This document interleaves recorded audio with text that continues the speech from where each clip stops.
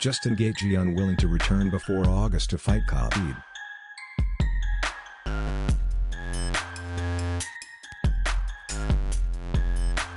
Dana White's plan for Khabib to defend his lightweight title against Justin Gaethje in July appears unlikely after the interim champion shot down the possibility of fighting this summer. The UFC boss said he expected Gaethje to clash on Fight Island, which White insists will be ready to go by the end of June. Khabib, who is currently in Russia, will not be able to fight in America because of the travel restrictions due to coronavirus. Gaethje only claimed the interim belt last weekend in his impressive victory over Tony Ferguson, but White is planning quick turnaround for the #1 lightweight contender. "I expect Khabib vs Gaethje to happen this summer," White told ESPN Radio Chicago.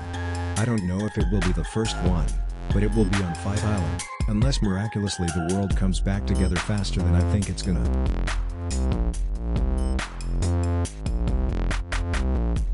Gaethje, however, appears to have other ideas as he declared in his post-fight interview on Saturday, "I'm not fighting in July. Fuck that. I will, probably, fight in August, September. Something like that."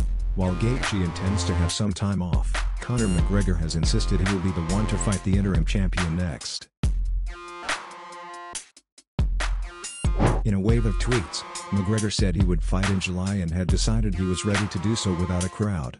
The Irishman, who is in lockdown in Dublin, slammed many of his rivals on social media, including Ferguson, Khabib, and Dustin Poirier. The UFC's return to action in Florida continues on Wednesday with UFN Anthony Smith vs Glover Teixeira.